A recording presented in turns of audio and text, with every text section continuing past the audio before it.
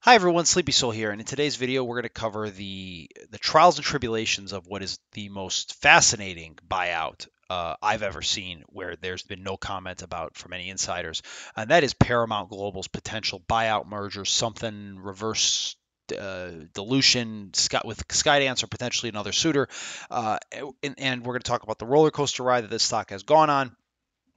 Shari Redstone and some Hollywood backstory in general, and in general talk about like kind of what I think is going to happen next. As usual, if you guys like these videos, click the like and subscribe button down below. We're almost at 500 subscribers. That's when YouTube starts acknowledging you as a real channel, and they think they call you a real boy. So we're pretty close. So click that subscribe button if you haven't already. So real quick, we're gonna do some backstory here, and then we'll get into the kind of investment thesis on Paramount, and then we'll get into the future. So there's some timestamps down below. Click those if you don't want to hear any of this part, but the backstory is pretty important. So Shari Redstone is the daughter of Summer Redstone. Summer Redstone basically created CBS and Viacom, or was a major player in the creation and expansion of those. Uh, Summer thinks Shari's an idiot. That's a very key point. Summer's now passed away, but Shari, he probably thinks she's an idiot because she kind of is, and we'll get to that in a second. But the real timeline of where Paramount has caused issues and why it's been a headache for investors is this battle she had with Les Moonves. And Les was the CEO of CBS. And this was during CBS's heyday of, million NCISs, a million CSIs. Hawaiian 5 was a big show for them. They had that show with the dude from Lost, where they would capture villains. I mean, they were all like villain of the week shows, and they just did fantastically. And Les was very confident, and really. This is obviously back in 2016 when this started, and this is a long article from the Wrap about when Bob Baggage, was this current CEO of Paramount, got hired, and how he's been basically a patsy for Shari forever. But Les basically understood very clearly in the late 2010s that linear TV was not long for this world, but on the other hand, there could be a graceful decline for it if you managed your debt load, and kind of gracefully exited the scene. Shari wanted to be more aggressive. And it culminated in this massive fight. What ended up happening was Shari was able to find some dirt on Les. He had some Me Too allegations that even in the the apex, or the pinnacle of the Me Too movement, because this was about 6 to 9 months after the Harvey Weinstein allegations. Even people in the industry were kind of like, "Hey, these allegations against Les are pretty flimsy at best, given that he's a massive TV exec and he interacts with people all the time of every gender, race, and nationality, and no one has had a problem with him before outside of these three people." But it was enough for the CBS board to dissuade his disapproval of the merger between then Viacom and CBS, and allow Shari to basically take control via her National Amusements company, which is the company that Summer Redstone created that he really didn't want to give her because he thought she was an idiot. This battle culminates with this massive PR campaign that Shari runs, and ends with this New York Times massive story where she's now in charge, basically. Her father doubted her March of her career. Les Moonves launched a bid at CBS to overrule her. That was before the sexual misconduct allegations came to light. Now Shari Redstone controls the media empire. And this was, written a year ago. Like, again, like this she's been Shari's very good at one thing, and that's making the media feel like they have access to her, and then them giving her fluff pieces. That has not meant there's been a good response in terms of the stock price. I mean, she basically really started controlling the empire in 2018, 2019. Uh, and the stock was at about $45 a share. We can really ignore a lot of this run up because that was the Bill Huang uh, uh, uh, gamma squeeze that was eventually ended his career when Viacom issued more shares. This was the former stock Viacom. This is Paramount Global now. But again, under her tenure, we went from a $50 share price to about a $10 share price. Okay, so this has not been good for shareholders. And there have been shareholders like Mario Garabelli, I think I'm pronouncing his name correctly. He's been a shareholder of the A shares for I think close to a decade now. These are not people who are just like throwing their money away and are just retail investors. And I mean, you look at this, like every time it broke above the 20 week, it immediately collapsed. Like this is not a company that looks like it has any positive inclinations. And again, this is a 5-year chart. So you're looking at some 2016, you're looking at something that basically hugged the 20 week and outside the Bill Hwang blow up has basically sold off every time it gets there. So, great.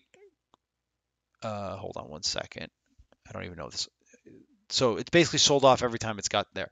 I don't know if you guys just heard that last part. My OBS cut out for a second. So, it's not been a fun company to own, and one of the reasons it's been weird is because, again, much like the Ford company, where the Ford family needs the dividend to survive, again, there's a high likelihood that the National Amusements enterprise, which owns not just the Paramount shares, which they own roughly 10% of the shares of, so it's about 700 million.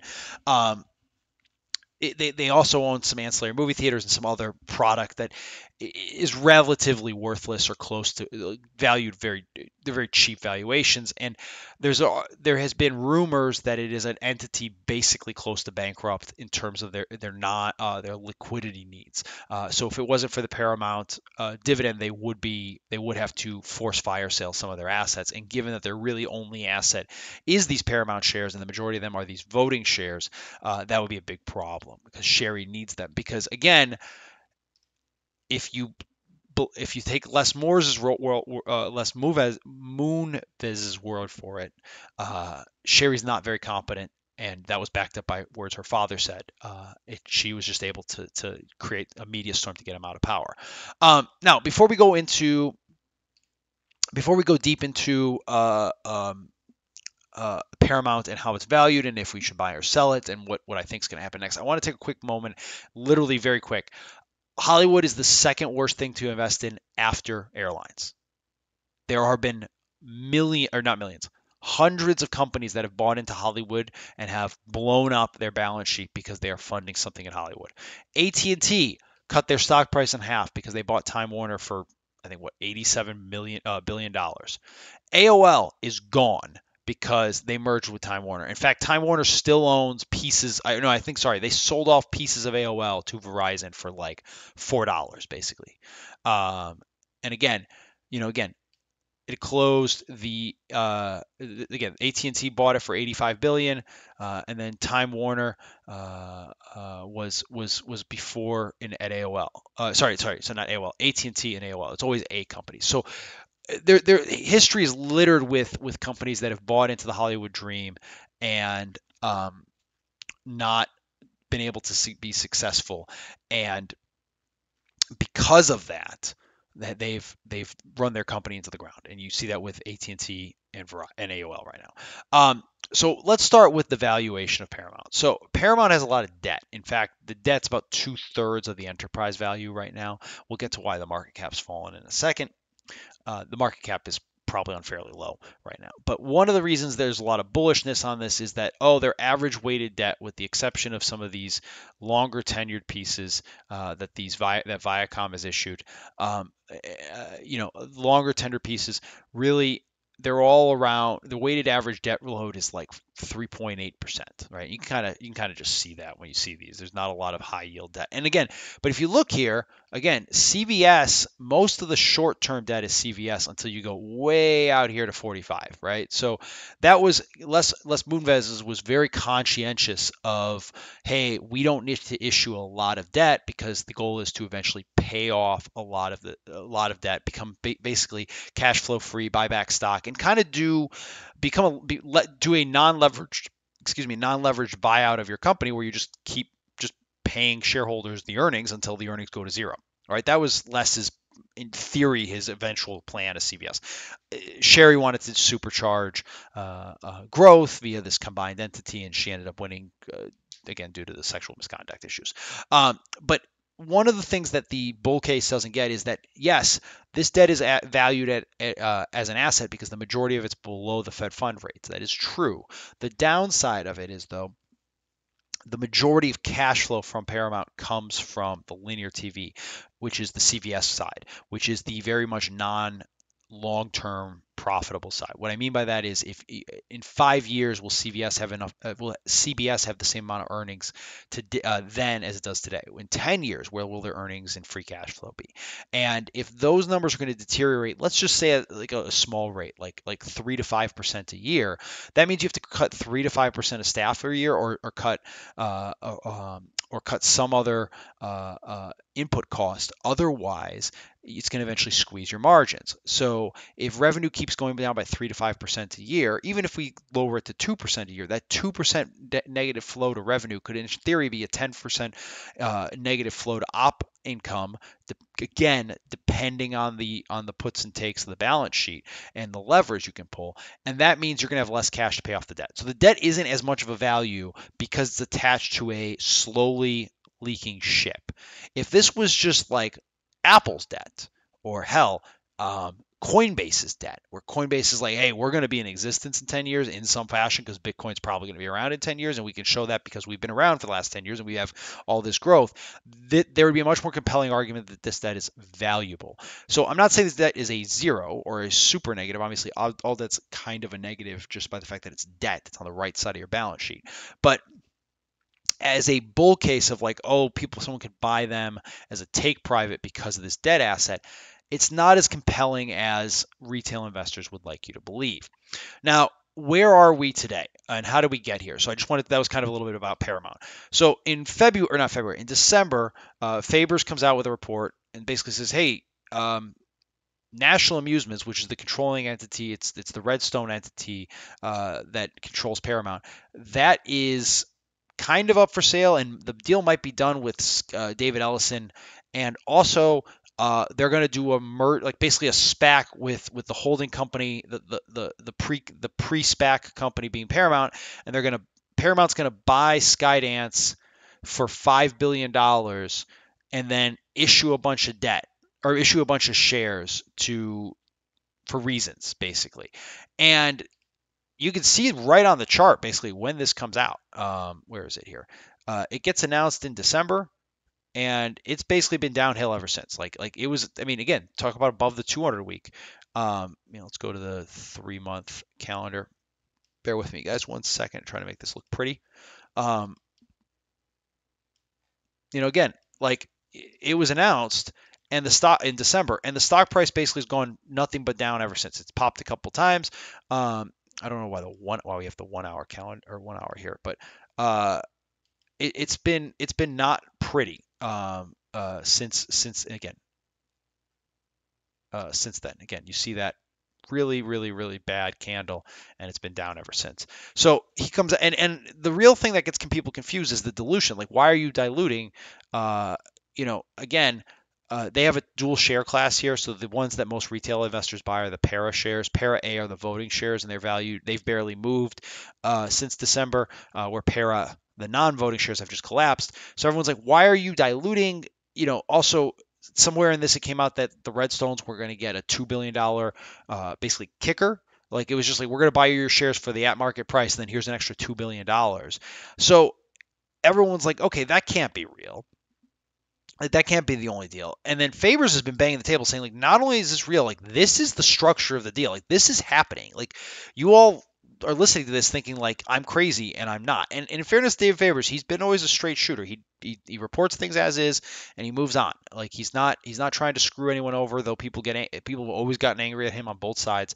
But he's just like, hey, this is what I'm hearing. I have credible reporting on this. I will not say anything randomly. So again, this was December 11th. Okay, so that comes out, and then it's kind of radio silence till early March, and then you start hearing Apollo was sniffing around. At one point, the BET executive was like, "Hey, I'm going to buy Paramount for $30 billion," but that was a farcical event. The thing with Hollywood investing again is because it's Hollywood, everyone it leaks everything to the media because the media is just like, oh, we love Hollywood. So the only other interesting thing that happens is on April 3rd, which is Wednesday, and this big candle right here, you guys can see it.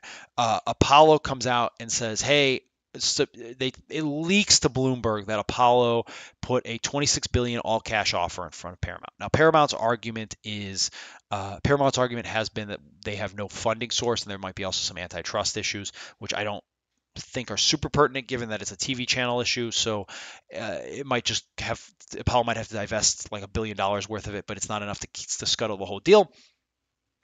But long story short, the interesting part of what happens is the day after that Apollo letter hits, Skydance and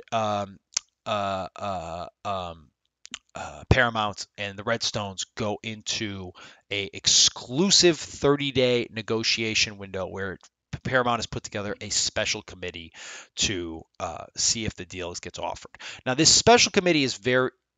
Hold on, guys. Sorry. I don't know why.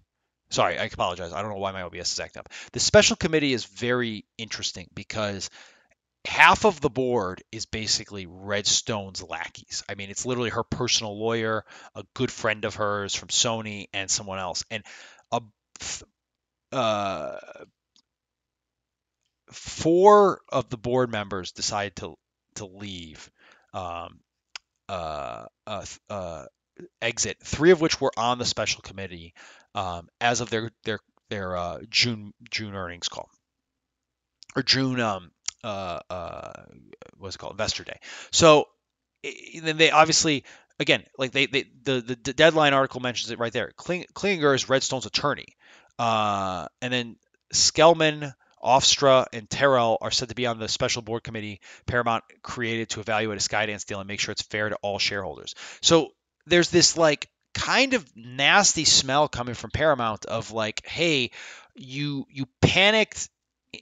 Again, David Favors has said this national amusement buyout by David Ellison, who's Larry Ellison's son, is all but done. He said it's basically done. Like they just need to figure out how to work the deal where Paramount would buy Skydance, right? So that's in that rumor, right? So you got to understand that's some of this. What is happening? That's in some of this backstory. So with that as a backdrop, you then have this special committee that was created right after they panicked and put a 30-day window to basically kind of strong arm Apollo out of this picture. And then also now suddenly Shari Redstone's lawyer and 3 others who, again, are friendly, 2 of which are friendly towards Shari and one probably third party, are like, hey, we're done with this. Like, we have to leave. So it left the investors with this impression that, like, much like so there's some more backstory here. CBS and Viacom, when they merged, they both had special committees, and I'm putting special committees. You guys can't see me. I'm putting it in quotes because like they weren't special committees in terms of like they knew they had to get to the merger. Like it was just figure out how to get it so that they wouldn't get sued. So the special committee for Paramount is kind of viewed as a rubber stamping. By the cynical view, I should say, of this is that they're viewed as a rubber stamping entity. Hedge funds that own Paramount, which is there are numerous ones, are not taking this sitting down. Barrington Hedge Fund urged Paramount to scrap talks with Skydance. There was a couple other. Mario Garibaldi's basically said, hey, listen, if Shari's, because again, Shari's majority of the National Amusement shares are Class A shares because they control the voting rights. Mario Garibaldi's shares are also Class A. So if Mario has put a letter out that says if Skydance is offering a premium for the Class A shares of National Amusement, he better be damned, and Ellison better be damned to be backing up that truck for my Class A shares, or I will be suing. And long story short, because this isn't a merger, so Shari was able to get through the CBS, Viacom self-dealing issues they literally had to settle. They got sued in Delaware and lost a court case, but she was able to get through that because it was still 2 publicly traded entities. No one, like National Amusements, made out a little bit better based on the structure of the deal and how the A shares were divvied up, but like it didn't really screw really anyone over too badly. If she tries to walk away with, hey, I'm getting $2 billion for my shares that are really worth about 700-ish million. Also, you're getting the new entity of the person who now owns the National Amusement shares is going to turn around and dilute existing shareholders to buy Skydance at a high private valuation of $5 billion, which again has not gone down since the last valuation round. But meanwhile, Paramount over the last 5 years is down 80%. You're going to have actual lawsuits like, hey, you're not going to be able to get this deal closed at all, kind of lawsuits. So the board members leaving is kind of a sign that like maybe Shari's telling them like this needs to happen, and they're basically saying like the only way this is going to happen is without our signatures. So there's that. The wrap, which you guys can read via Yahoo Finance, the wrap sometimes paywalls their stuff, so that's why I pulled it from Yahoo Finance, had this massive article they published on April 9th, which was last Monday or Tuesday. Again, kind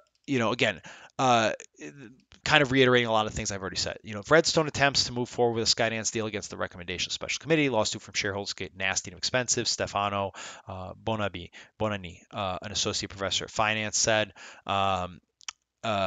You know, the Matrix which owns 355,445 Paramount shares, has over $1 billion in assets, penned a letter basically saying the Skydance business was suboptimal. The problem is, going back to the share price, right? The market cap $7 billion. The enterprise value of this company is about $20 billion right now. Apollo was offering basically a 30% premium. So they were saying, hey, your B shares are worth about $17-ish. Your A shares are worth 20 something. So there's the premium for getting the voting rights. And then we're going to buy the debt. And that's a solid bid. Okay. It doesn't get you much past the price that December was trading at, but that's a solid bid.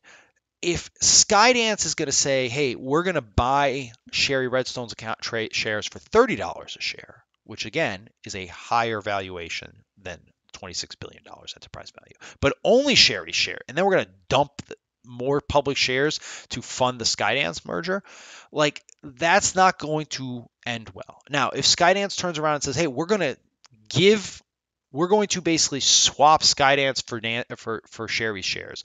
Also, we're going to be, let's say, dilutive in the sense that we're going to issue 20% new shares at $45 a share, which our shareholders are going to be required to buy in at. And that's going to be a $5 billion debt pay down enterprise value thing, where now suddenly my B shares should be valued at closer to $14 or $15, because the enterprise value is now closer, because now we have cash on hand, is now closer to 24 to 25 billion.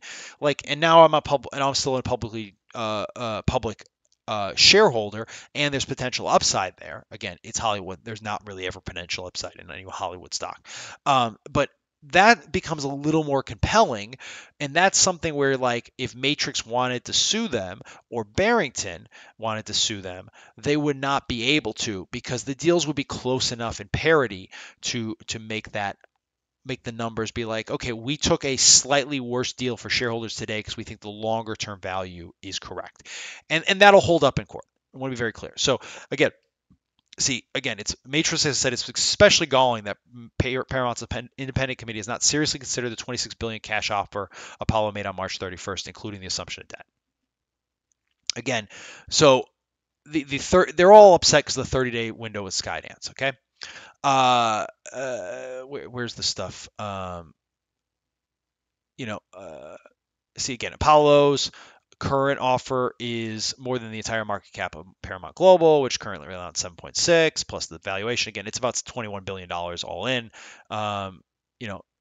The argument is that they haven't done due diligence by the same, because their argument for blocking the Apollo letter is that Apollo hasn't done due diligence on them and Skydance has. And then the argument that they haven't done due diligence, but the same token is a self-fulfilling prophecy because you haven't given the opportunity to do due diligence. I don't think anyone could question their ability to do a deal of this size. Therefore, to pull the rug out from under them before they even have a chance to dig in seems extremely inappropriate. Again, Apollo is a real bidder. This is not like them and KKR and you can make another what is it, A16's the other one, Anderson Horowitz I think's the other, like these are big firms, Bain. They can do deals of this size. These aren't like small things. These aren't like I like Matrix or Barrington, these hedge funds that no one's ever heard of are just like, whatever, we want to buy Paramount. Like you have to take Apollo seriously because they're a serious player. So this was the kind of this has been Shari's been leaking to the media via proxies that the reason she's picking Skydance is because they're paying her the most money. No, it's because David Ellison cares about Hollywood and the media industry. He's more than just numbers, and that matters to Shari. And they've also indicated they're not in favor of breaking up the company, which many just assume that they should, the insider added.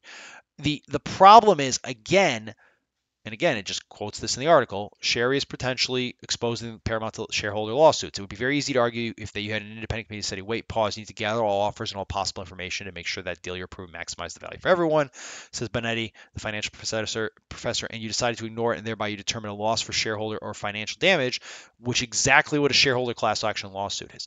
The problem is, and this goes back to what I was saying at the beginning of the video, how National Amusements might be functionally bankrupt in the sense they don't have any positive operating cash flow. If Shari needs this money and she needs serious amounts of capital, it's going to be very difficult for her to get this money quickly if this is the deal they present. Okay.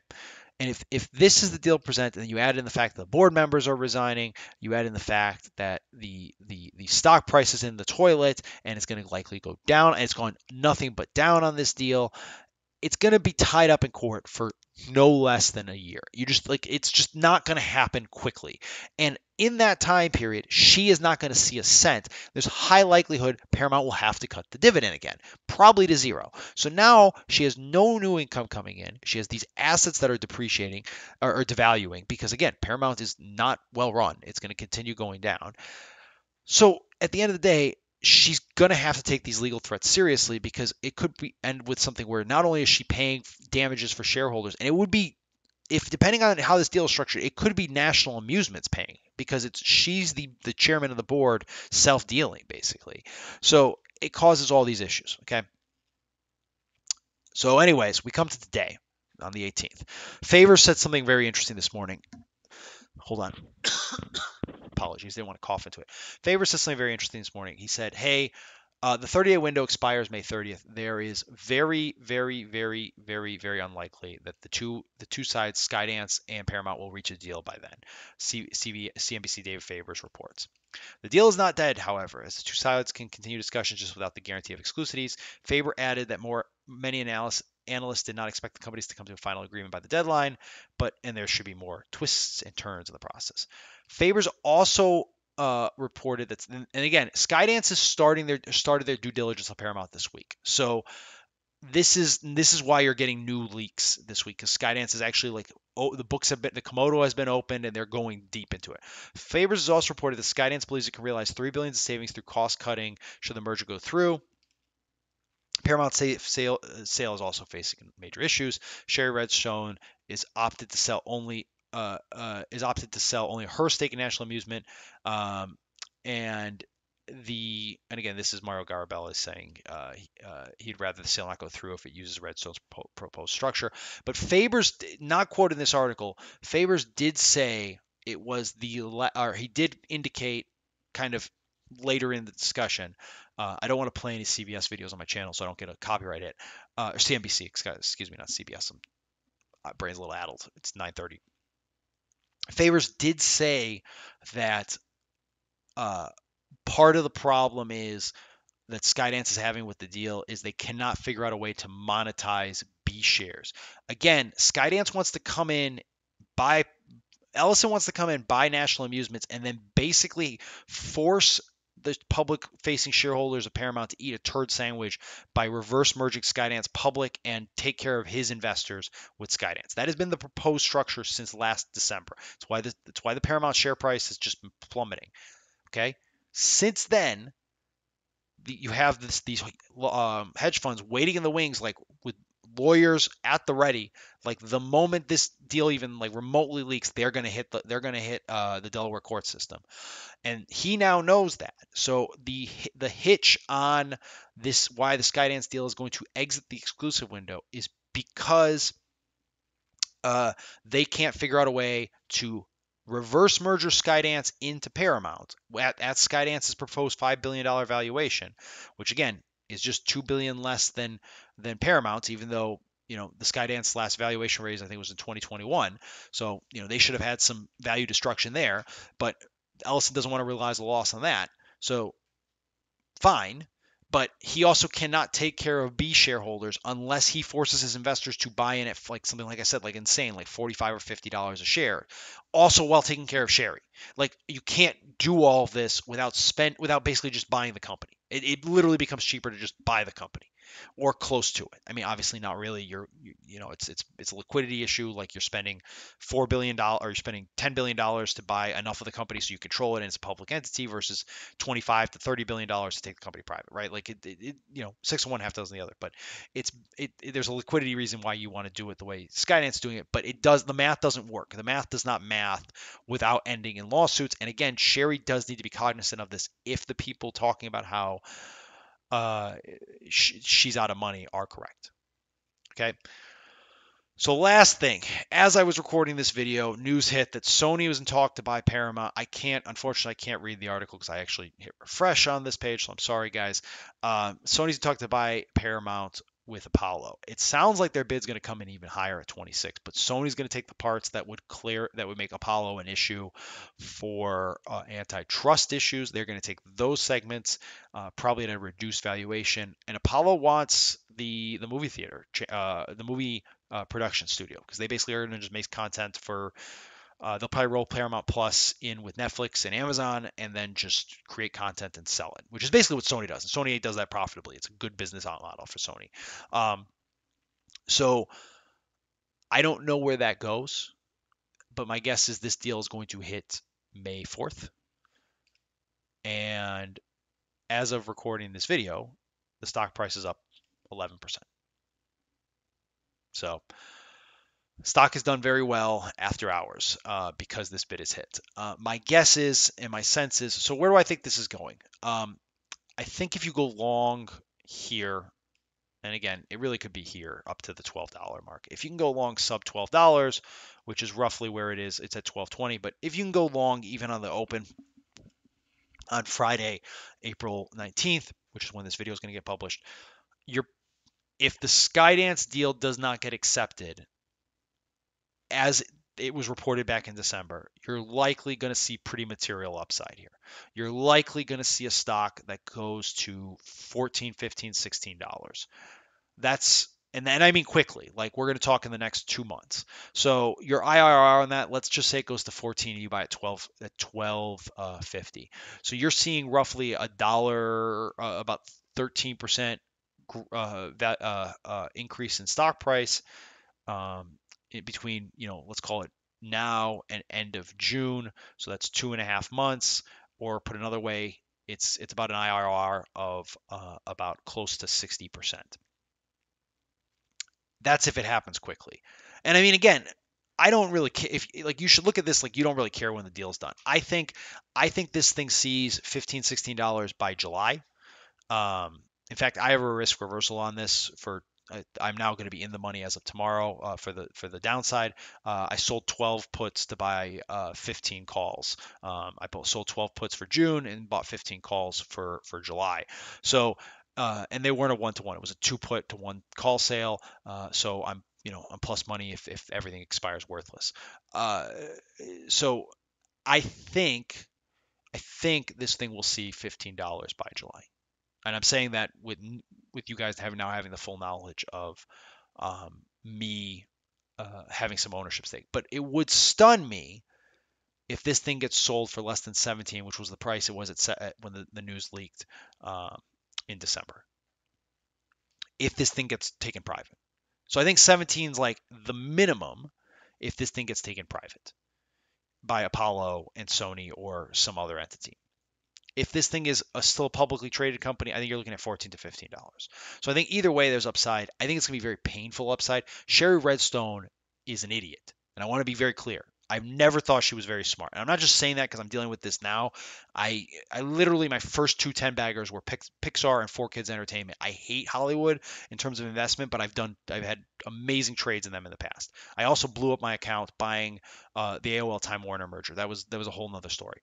All happened in basically 2.5 years. dot-com bubble was very strange times.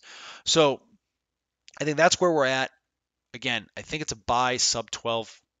You can probably get some good value. You can get some good upside there. I mean, just sell some puts at like 10 or 8 if you really want to, like if you really want to get nasty, and just to participate. But I think there's some value here. I think Shari Redstone, the faster she leaves, the better it is for this company.